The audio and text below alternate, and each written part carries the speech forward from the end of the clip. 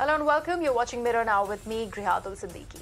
On to the big story that we are tracking at this hour, which is to do with the State Election Commission, which will soon be announcing the dates of the civic body polls in Delhi today. The municipal corporation is divided into three parts, entirely dominated by the BJP for the past 15 years. However, the Aam Aadmi Party is trying to capitalize on its back-to-back victory in the Delhi Assembly elections. Now remember, BJP and Aam Aadmi Party have engaged in a war of words recently, with BJP even slamming the Aam Aadmi Party-led Delhi government's liquor policy. BJP has also mounted a sustained campaign alleging corruption in the Aam Aadmi Party government. My colleague Alok now joins me live on the broadcast. Alok, I believe there have been too much of discussion and deliberation when it comes to the State Election Commission. All of yesterday, there were marathon rounds of these discussions that really happened to actually take stock of the measures that need to be undertaken before this date announcement really happens. What more can you tell us about those?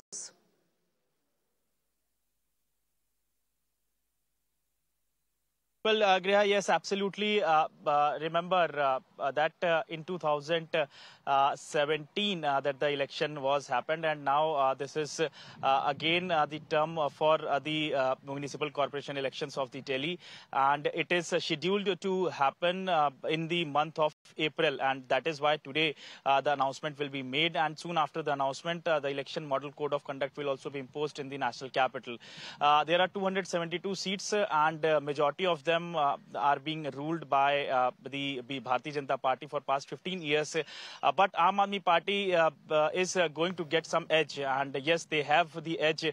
First is because of the Punjab election results that they are performing well in these 5 state polls, and also the corruption allegations that are leveled against the BJP councillors. There are around 180 BJP councillors in Delhi, and many of them are leveled with the allegations of corruption. And yes, cleaning is also one of the major factor that is going to play a very big role in this election. So on the other hand, Bharatiya Janata Party, especially the Delhi BJP unit, is also protesting against the Aam Aadmi Party on the liquor policy. So that election is going to be very interesting this time.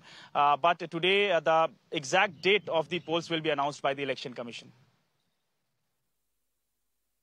Absolutely, Alok, and very important things that you mentioned when it comes to a close context between the Aam Aadmi Party and the BJP when it comes to these municipal polls in the national capital. Now, one important thing to note here is the corruption allegations that have been actually cited by both the parties, not just by the BJP but also the Aam Aadmi Party. BJP is, of course, banking on the new liquor policy by the Aam Aadmi Party government, and Aam Aadmi Party is actually claiming a lot of corruption in the MCD, which is, of course, BJP run.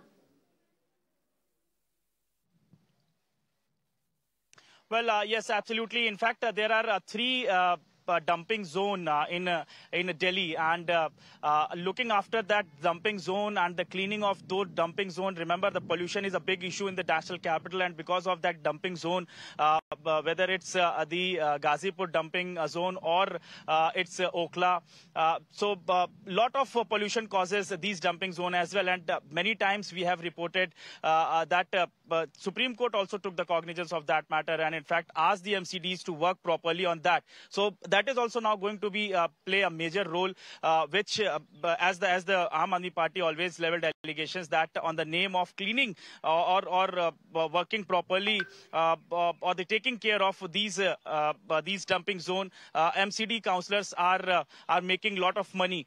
So that is also one of the factors. And yes, you rightly said that the liquor policy, that is also going to play a major role in this election. Back to you. Absolutely, Alok. Thank you so much for joining me with all those details. Now, remember, last time the elections were held in the national capital on April 23rd, and the officials are citing the above dates to actually, before the announcement of the dates for this year's elections, and the preparations and the revision of electoral rolls and everything are in place. So any moment in the evening today, that announcement by the State Election Commission will be made.